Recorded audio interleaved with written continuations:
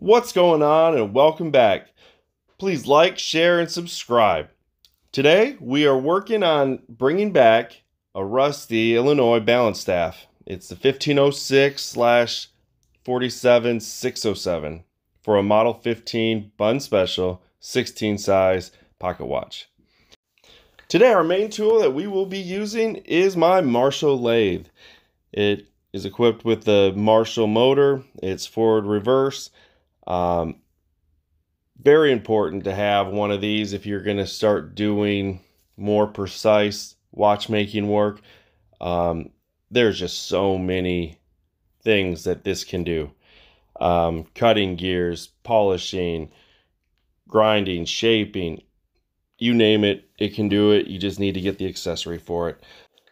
I have done a couple modifications to it. As you can see, the original leather pulley is not on there anymore. It's a metal one that just lasts a little bit longer. It has a base on it. That way I can move it anywhere I want. It's not situated in any one place. Now, the one thing I absolutely love about my lathe is it has been rewired. And shout out to Snakehead Vintage, not a sponsor. They have this amazing black twisted rayon cloth covered wire, and it keeps it close to original without the fear of starting a fire, which just makes me really happy. Now they do also have the vintage plugins. I did change that. However, I did keep the original connectors, the brown ones if you saw them. But it is just great to have, and I recommend if you're going to rewire it, kind of keep it like this. Pretty good price for what you get. I will leave a link down in the description. And now let's get this party started. Another tool we will be using is this polisher. It's a polishing stone that's attached here. It's round at one end and flat on the other side to help remove that rust for us. Now I'm going to be using number 13 chuck to hold this balance staff in place. And what I'm going to be doing is resting the tool on the arm and gently going over this. Now I have cut out a lot of this video because this does take time. A great mentor of mine told me once, to do this right, you need to take your time because you want to get the rust off, not the metal.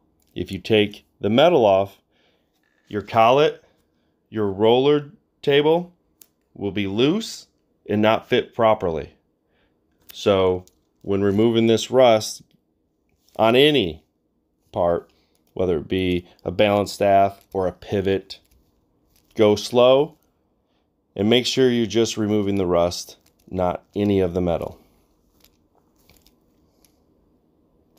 And you can see there, all that black on that stone is rust. So it is doing its job. Now, I will not be polishing the pivot so much. What I will be using is a balloon chuck, and you see that in the upper right hand corner. And what that will do is allow me to get the pivots polished and not break them. But first, before I'm really going to polish the pivots, I want to get this balance staff in the balance and make sure the pivot holes are the right size, because if I take off too much here in this process, it's going to be loose and not work, and I'm going to have to go out and get a different balance staff altogether.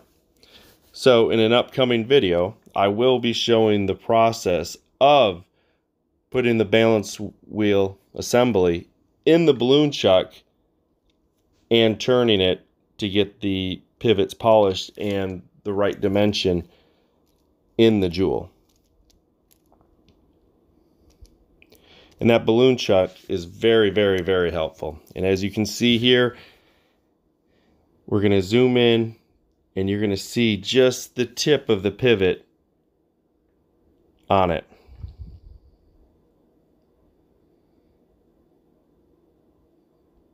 It's right in the center. I know it is hard to see, but there is a little pivot sticking out of that.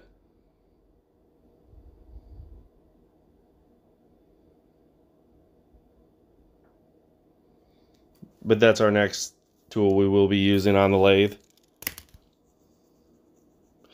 But this is all about time. Just take your time, be slow, don't rush, because if we rush it, we're going to take metal off, and if we take metal off, we're not going to have the proper fit.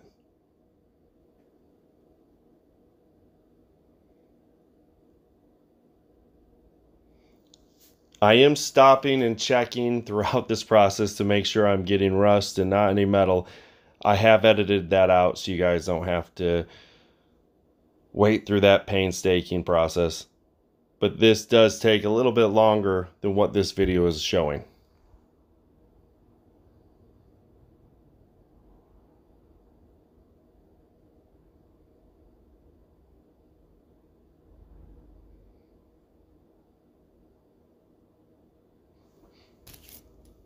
Now, if you guys have any ideas for any upcoming videos, if you want to see anything in particular on the lathe, please share below, drop a comment. I'll try to do the best I can to make a video on it. They are a little bit harder when you're getting down to staff sizes in terms of being able to see everything on camera. But I will try my best to accommodate it. Just let me know. If you want to see that upcoming video of the Bunn Special being worked on, and for those of you that do love Bunn Specials, here's a little hint. It is a Type 2E. I don't know if that means anything to you. If it does, it's a very nice watch. It does have a broken balance, obviously.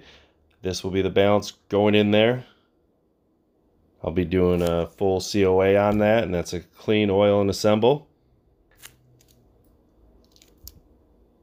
But it's a very nice watch, and this is the start of it.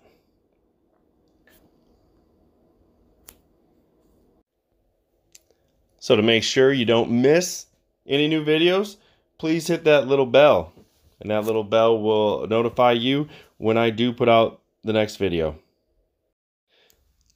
And now I'm just reviewing it, making sure everything looks good. It does. So now, if you want to see the before and after, here it is. Before, after. Everyone, if you like these videos, you want to keep them coming, please like, share, subscribe, comment. Until then, see you on the next video. Thanks.